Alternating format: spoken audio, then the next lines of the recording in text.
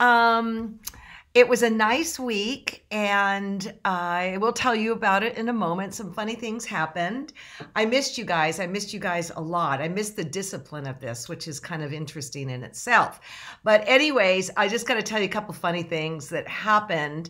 We have something called like the next door neighbor or something like that. And somebody put and oh, if you're just tuning in right now, we are getting into my studio today. So I'm very excited about that. This came up on that next door neighbor thing. And, it said, hey, my friend Nancy told me last week that cats have tested positive. No, they haven't. And I've tried to get my cat to wear this mask, but he doesn't seem to like it. Has anyone had any better luck? And I thought it was hilarious. And then people started saying things like they were believing this. And so I had to put in there something like, yeah, I'm having a heck of a time getting my snake to wear one. I don't have a snake. And so then I go outside and I come back in, and John solved the problem of masking our cat. So that's on our front porch right now. So that's kind of fun. Let's see. So vacay. Let's talk about vacay. It did not go exactly as planned. Last Sunday, not yesterday, but the starting of it, my favorite thing to eat in the morning is scrambled eggs with cheese, with ham, with green onion, and a little bit of sour cream on top. Ooh, so good. And so I made it, and the ham had a weird tint to it, but I thought, well, ham doesn't go bad. And by 2 in the afternoon, I was in complete misery. I had food poisoning.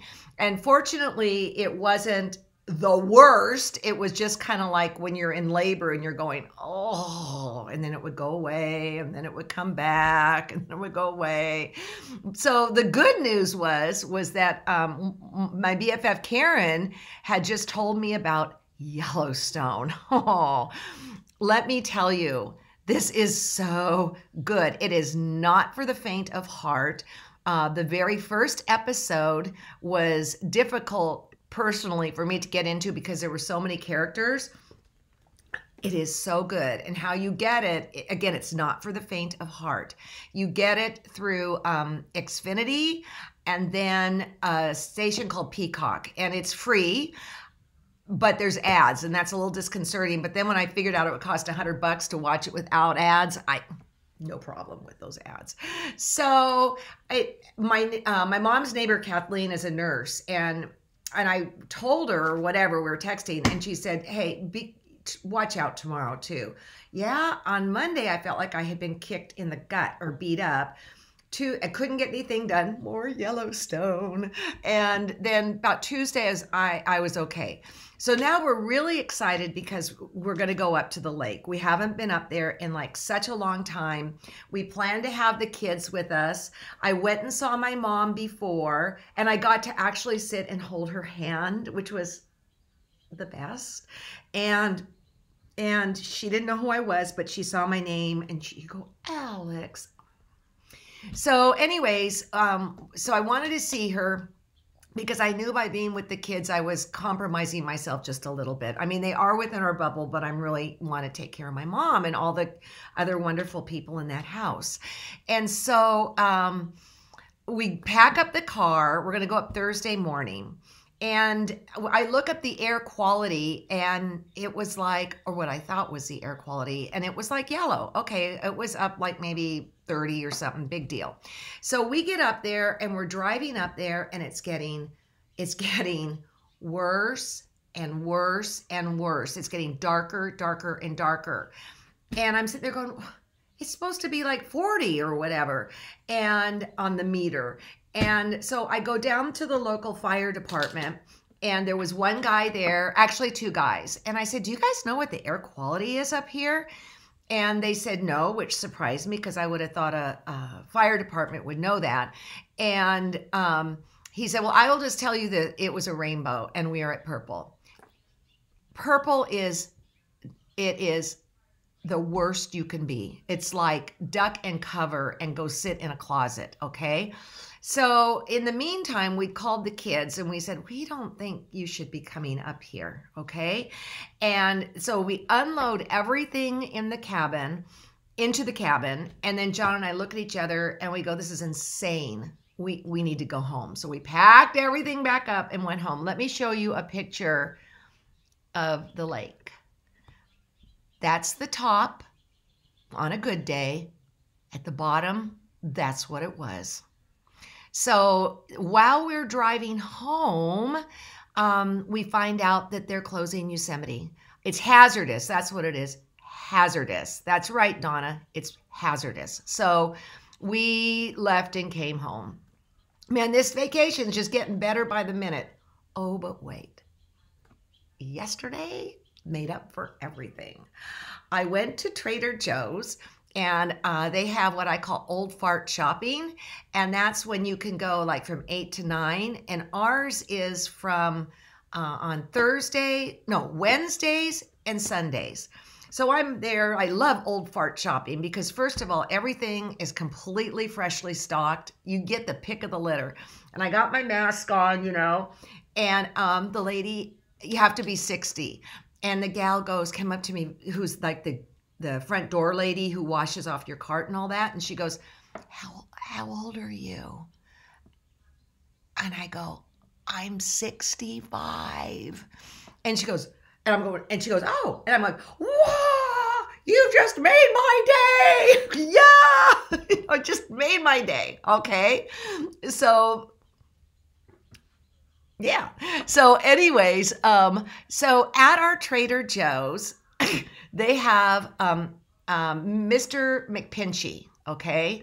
And what it is Mr. McPinchy is hidden in various places in the store.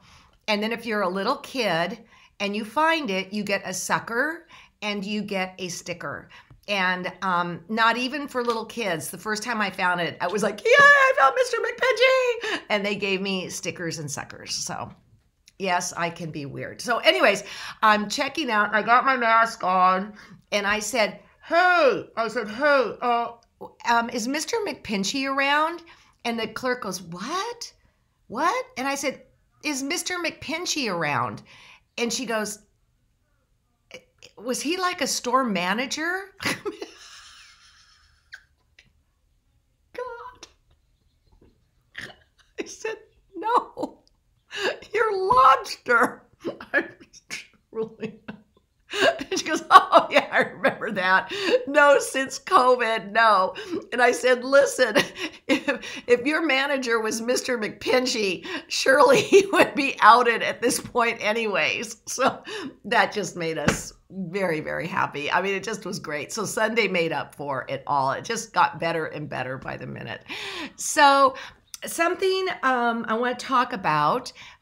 Am I in the right place here? Yeah. I'm not going to do show and tell today of your works because I have something else I want to show and tell that I know you guys will really enjoy. So I shared on Facebook this happened on Sunday too. This is a calendar by Vicki Rollins, okay?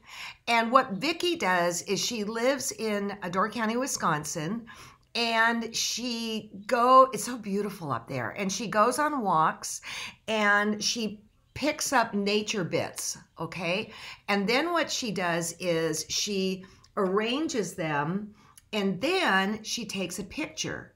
Because it's just arranged, she can't sell the work. It's not pinned down. It is art in motion. To me, it's what art really, truly is at its very finest. And so here I was on August. Where's August? Okay. And I'll show you her website and stuff in a minute. And again, this is all found bits on her walk, all right? And then yesterday, I thought, oh my gosh, I need to change it. It's September.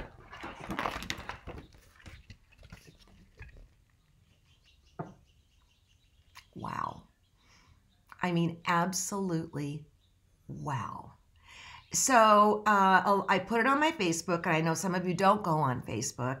And so I wanted to share with you this artist's work, and you can get posters of her work, all right? Her name is Vicki Rollins. And again, I'll show you her stuff at the end so you can grab a pencil and write it down. And so she does people, she does nature. Here's Frida. I mean, a lot of us just love Frida. I believe Frida might be in this calendar too. It's 2020. But I look at that and she has to, I mean, she can't sneeze, okay? I mean, whatever. But I mean, look at that. Okay, then this is Vicky's. This is I think, over the fields, and I don't know. But look at the little Mr. Wolfie in there. You know, I just knew you guys would be okay with me showing you her work because it's so extraordinary. And honestly, it's something we could all try and do. Okay, this one's called Grow Good Thoughts. I mean, I can't believe her work. I cannot believe her work.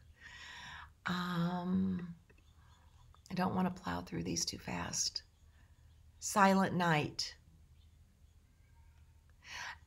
She sells these things in different sizes too. Here's Moon Garden. I believe this one is in my calendar. And how I got this calendar is that for Christmas, the kids gave it to me because number one, they loved her art, but number two, she is from Door County, which is not where I was born, but my mom and dad, that's their roots right there. So we all have a very strong place in our heart for Door County. So the name of her site is Sister Golden, and you can see that she has all sorts of different things that you can order from her. And then I went and then I went to her Facebook page because I'm trying to get hold of her. I was hoping to, I don't know, just call and tell her I was going to do this today because I so honor her. And I went to her Facebook page, and here it is, Vicki Rollins. And then I loved the next line, nothing better than being in your own studio. So I want to say this to RBG.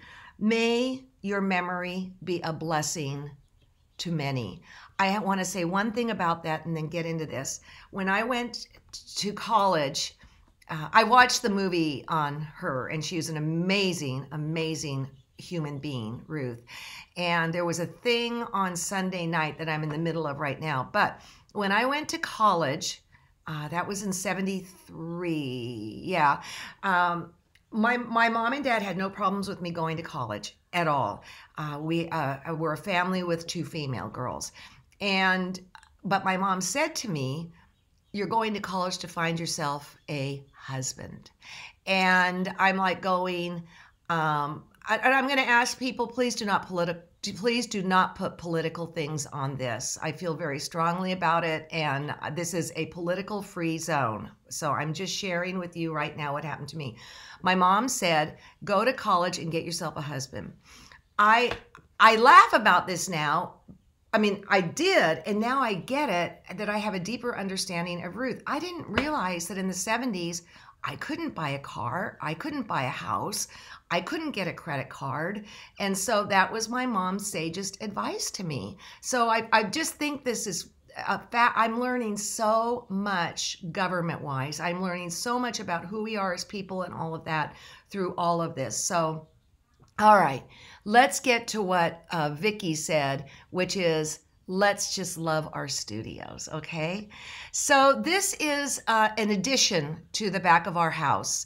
We back onto a school, and actually the daycare where the kids go. And so our area had about an extra 10 feet added onto our lot. I don't understand, I don't get it, whatever, but it was. And my dad at one point, after I kept looking for different houses that would have a better suited studio, my dad said, you know, you have the perfect spot to add on. So let's get over to PowerPoint and let me click up. To that point, this was my studio.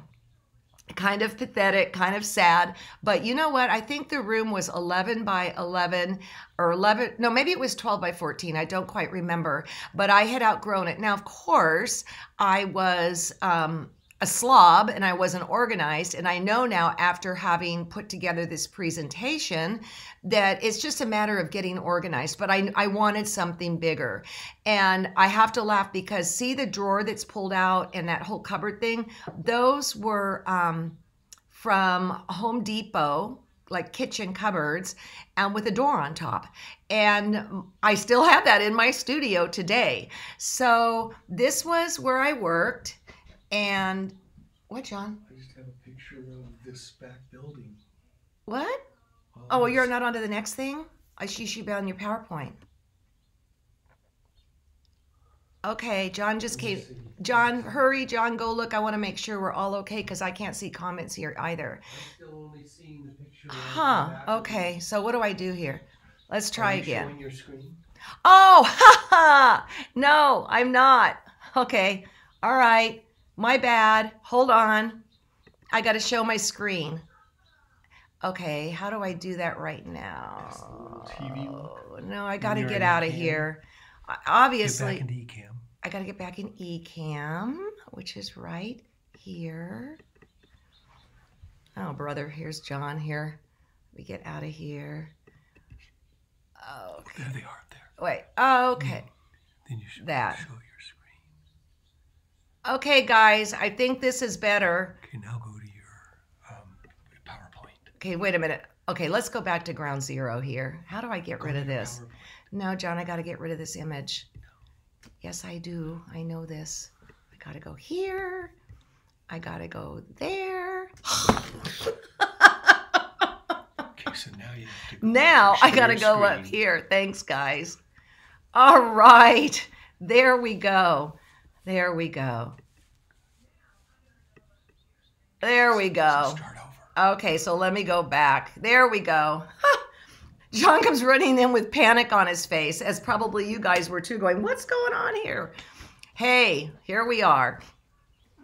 Okay, so this is what I was talking about. Those were from Home Depot, and it just had a door on top. And you can see that Libby could come to my life and help me out completely. So this is if I was, now there I was facing my sewing machine. Now I turned right, and that was Adair's closet. I had to take the doors off of it because then I could get 3 bays of those wire baskets, which I'll talk about later. And then I just, with a spring rod, hung really beautiful fabric as I thought at the time. And then to the right, you can see there's my bookshelf. And then if you completely turned around, opposite of the sewing machine was my design wall. And I don't have an image of that. So even then I understood the importance of a design wall. I so outgrew it that I started actually when I was writing my books, I would cut fabric in the laundry room with my mat and cutter. And actually my first couple books were written in the laundry room. So now my studio had extended from the extra bedroom to my laundry room. And my laundry room's kind of big. So, I mean, it's not like we're, scrunched in a little closet. It's a nice little L-shaped room. So what happened was we looked and looked and looked, and this is when my dad said, hey, I'm glad I got a picture of this. You've got that whole back area of the yard, and that window is where the window of Adair's bedroom was. And what I did was I went to an architect. I will tell you straight up, I had $60,000 to play with. That was for everything, okay? And so when I went to the architect, I think he was about $4,000, and that killed me because that was, that's not 10% of my budget, but it's, getting there. And so I kind of was reluctant about the whole thing, and I'm ever so grateful I did because that's how we ended up with something that didn't look like a shoebox stuck on the end of the house. So what happened was I had my little wad of money, And John said, because he's a guy and guys are conservative, he said, I don't think we should be doing this. And now I've got the plans, I've got my little wad of money, and I've got the contractor coming in. And I called up the contractor that night and I said, you need to get somebody over here tomorrow with the bobcat. Start tearing up the backyard. Then there's no turning back, right? There's no turning back. So really cute was my son was having a hard year that year, and he was home from college, and he kind of woke up one morning, came and looked out that back window, and his comment was, cool. So I would say the whole thing took about 3 months to build, okay? And you can see the truck could come through the back where the school is and bring in the trusses and all that kind of stuff. I was traveling a lot at that point, and so gratefully my mom and dad came and documented the process. It is right under 500 square feet, because the city code said that if you went over 500 square feet, you would have to pay school taxes. I didn't have the money, so it was architected at like 495 square feet. Here now the sidings are going up, and I think there's a blue tarp up there because of course it decided to rain. But for instance, if I hadn't gone to the architect, I wouldn't have thought to put in those 4 windows on top. And I love those windows. They extend my view outside. So on the inside, this is where the end of the house was. This was my daughter's bedroom. Oh, I don't know if I've ever told you this story. I wasn't going to give up my studio yet, which was going to become her bedroom. And so I said to her, listen, do you mind sleeping in the hall for a couple months? And the hall is as big as a itty bitty bathroom. And she looked at me and I said, tell you what, I said, I'll buy you a new TV when you get settled in. And she said, okay. Well, she did sleep in the hall, and I got her a black and white 12-inch. And she goes, what? And I said, I told you, or no, I said, now you need to listen to deals. And she all of a sudden understood the benefit of contracts and negotiating completely, okay? So there is that. There's the outside, looking pretty darn good, okay? Again, this could not have happened without Randy. So this is now walking into my studio office, all right? Where the chair is and the computer, that was her bedroom. So you can see now the cutout that I just showed you on the previous side and how you get through a slide. And so what I really was struggling against was, do I want something that's quote unquote off campus, or do I want something in the house? Because I had not little kids, but middle-aged kids and preteens and all that, I thought, you know, it's prudent that I stay in the house. And so rather than put a solid door on, this was not code, so we didn't put it on till later. I chose to have a glass door put on so that I could see the kids coming and going, and yet I could shut the door and block out the noise of the kids. So in my office, I have not really expensive anything. Probably the only thing of super value might be the piece of furniture there that was my mom and dad's that I have all of their stuff in right now. One thing that when I went to look at other studios, I loved what Libby did. I'm not using it appropriately because I'm too messy, but I want you to see this. She had in her office these clipboards that were essentially her filing cabinets. And so if a quilt was out, she would put where it is. If I'm looking for guests for TQS, I'll put them there. But what has really ended up being there is my go-to information that I need, like my my W9 or whatever that thing is in the upper left-hand corner, you know, stuff like that. If I just need it at a fingertips notice, there it is.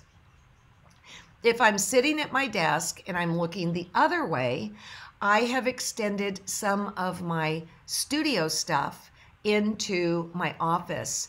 And so it was interesting when I was putting this PowerPoint, when I was reviewing this PowerPoint yesterday for today, I realized that how it was originally set up, my workspace, is no longer how it is set up because I have had to adapt it for the changes in my creative journey. So now I'm at the window or the opening and I'm looking straight back, okay? And you can see there that I've got my Q20. Over there, I had my art station. And when I got my Q20, I had to rethink my art station. And so I'm gonna just kind of give you an overview of the space so that when we get into particulars, you'll have a kind of a bearing for it of what I'm showing. If I'm sitting at my sewing machine, and I'm looking left to what was that wall we were just looking at, you can see that I've got my sewing machine there. I still have the original table that my dad built on the left-hand side, and then he built me another one on the right-hand side. And I absolutely adore that I am facing outside, okay? Behind me is my design wall. So there's my Q20. I'm not really looking outside and gazing and dreaming when I'm machine quilting. My nose is to the grindstone. But what is so great about this location is that the light is absolutely beautiful. Although I do have an extra light there you can see. So if I have to pick out stitches or see something a little bit that I really need to look at, I can flick that light on and it's really out of the way. The Q20 does come with a beautiful underhood lighting system. So the light that it provides alone is really quite wonderful. And the reason I have my straight line ruler there is because I have successfully, and I've shown you, I've learned how to quilt without a walking foot straight line. Also, I want to mention that that table is completely extended 100%, or maybe the back flap isn't up, but that's all I need and I'm perfectly happy with it. So now if I go to the left of my sewing machine and I look, you can see where I look back into the office. So I am completely in my own little womb. It's one of the happiest places. It's happier than Disneyland, okay? Now, what I'm gonna do when we come back on Wednesday is talk about specific spaces and how I have dealt with them and how I have taken advantage of storage and this and that. Now I gotta get back to the camera. So what type of overhead lighting do I have? I will be talking about that on Wednesday. It's horrible, okay? And the thing you have to understand is that when I built this room, and I think it came in with everything, not including the furniture and all that, at about $56,000 or $57,000, I think in the end, I had no money for fancy furniture. And to this day, I've always thought, man, maybe I'll go get fancy furniture. And then I think, why? What I have is completely working. So I mentioned there's a lot of wasted space. I can deal with that and move forward with that. But to me, it was getting the space and claiming it to be mine. Okay, John, do we have any questions? Or if you got some questions, you can pop them up. Let me tell you what's going to happen. What direction do my windows face? Thank you. Thank you for asking that. The windows face the morning, okay? The afternoon faces the design wall. Thank you for asking that. It was important to me when we were looking at this space to not have any fabric on storage on this wall that gets the hot, hot heat of the summer in Livermore. So on this wall, the afternoon wall, there are no windows, there's no anything like that. So, John, I'm hoping you can get that. you know it's something stupid, right? You know, and now they're starting to call us on our phones with stupid stuff. Okay, so let me tell you what's going to happen this week.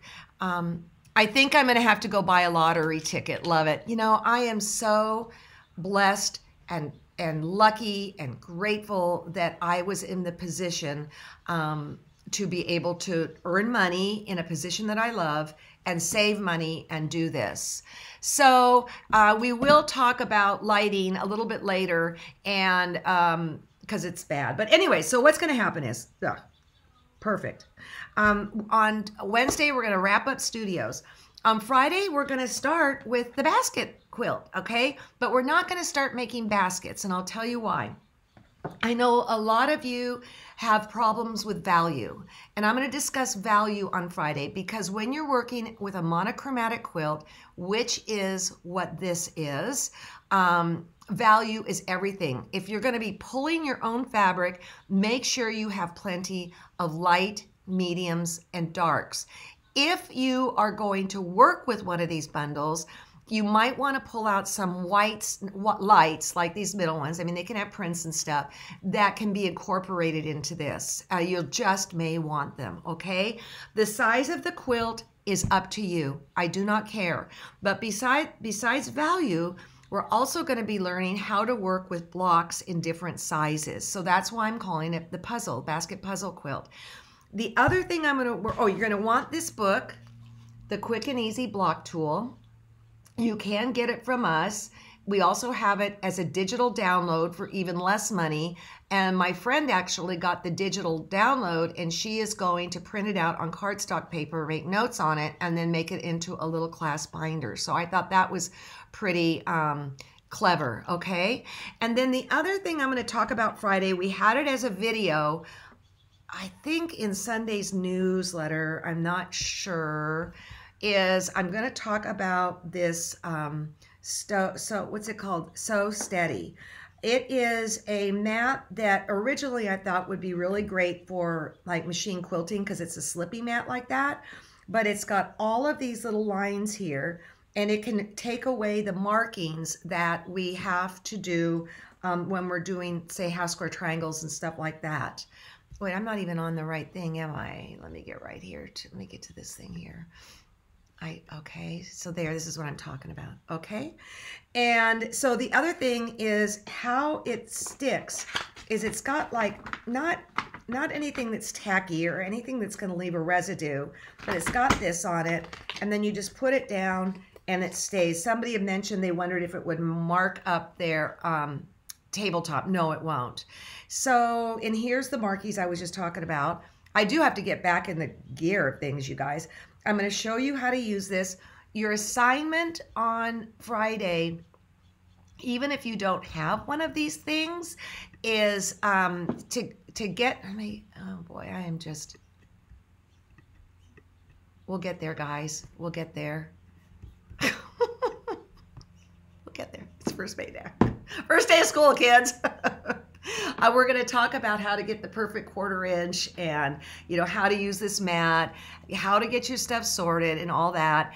And then we'll start in with the baskets on Monday. And my thought is this, is in basket making, there are some things that are just constants, okay? And then what I'm going to do is show you how to do it. Then we'll use Fridays for other things, like it might be questions and answers. I'm talking to somebody who might easily slide in on Friday to give you time to make baskets, okay? So I am also going to start from scratch. So I apologize for those of you guys that were in the mystery class. I've got to start from scratch unless we've got new people. So I'll be talking about threads and blah, blah, blah, and all that stuff. So how do I get that so I can see better? Where does one get the mat? You can get it at thequiltshow.com. And remember, if you spend over $100, it's free shipping. Okay. Gotta love technology. You're doing great handling the camera, computing, switching, and talking. Yeah, it's like this, right? So how do I find the newsletter? what you're going to do is you're going to go to the front page of the quiltshow.com and then go up to the daily blog and scroll down, and I believe the video will be there, right, John? Will the video be there? The video on how to use this thing? Yes. On the front, on the blog? Yes. Yes. Okay. Maybe like 6. It might be, you might have to scroll down or something like that. But Marion, the other thing too is if you're not getting the TQS newsletter, you are missing the boat, man. We have newsletters that go out 4 times a week, and there's such good stuff. It's how we communicate with people. Yes, we have the shows, and that's all wonderful, but it's how we get information to you. Like, for instance, if we're going to have a sale, like if we see something completely awesome, Mary Kay does such a good job. It is, I mean, honestly, I'm just going to toot the horn of the TQS team. It is the best value you can get on the internet. And yes, the value starts with free. And then, of course, you can become a member. And for 6 months, it's $19.95. It's our COVID deal. And how much is a year? 39 bucks or something. So, I mean, we are it. I mean, we are trying to give you everything we possibly can in our Constitution to keep you being the best quilt maker you can be. Okay. Hopefully your mat will arrive by then. You ordered it 2 weeks ago. Pauline, if you ordered it from us, it should be coming. The name of the mat is the So Steady. It is turquoise, or no, it's a teal blue. It's beautiful. Because, oh, yes. Okay, thank you, Karen. She had to put the So Steady outside for 2 days because when she took it out, there was like a weird smell, like a gassing smell. I don't know what it is, but mine was gone within a half hour. Absolutely gone. So you might want to open it in a more enclosed space. Thank you, Karen, for saying something. Okay.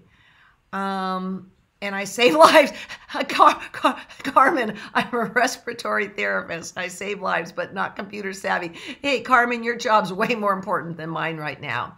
Do you want us to use one color and its values for this, or can you use multiple colors? Lynn, you can do whatever you want, okay? I mean, this is a perfect scrap quilt. Just whatever you want. Make sure you have lights, mediums, and darks, and make sure there's some sort of continuity that pulls them together, like a focus fabric or something like that. That will make your journey much nicer. This is the body of the quilt. Yes, Donna, this is the body of the quilt. Right here. The name of the show, it's thequiltshow.com. Here's the quilt. I've not yet put the border on. I know what it is, but John said I'm not allowed to show you yet. My prayer for you is that you don't copy this, that you do your own thing. And I know this from you guys. I know this from what you did this last round. You are an incredibly capable group of people. And we had everything from beginners up to people that I'm like going, geez, I want to take a class with her, okay? Okay, Marion, if you're a member and you've never seen the newsletter, go look in your spam, go look in your promotions. Okay, I think it just go look other places because that can happen and you have to unspam us or whatever it is. Oh, thank you, Phyllis, thequiltshow.com. Okay, tried to order it and it was out of stock. Well, guess what? We got more in of the So Steady mats. We've got about 150 we're sitting on. Thank you, you guys. So here we go. Oh, Pam, we loved your quilt, your rose quilt. And see, you get to see what other quilters are doing with our newsletter. So with that, I'm going to say goodbye. Thank you for coming back. I was afraid I might lose you. And I'll see you Wednesday, and we'll wrap up this studio tour thing. Okay? Have a good one, guys. Bye-bye.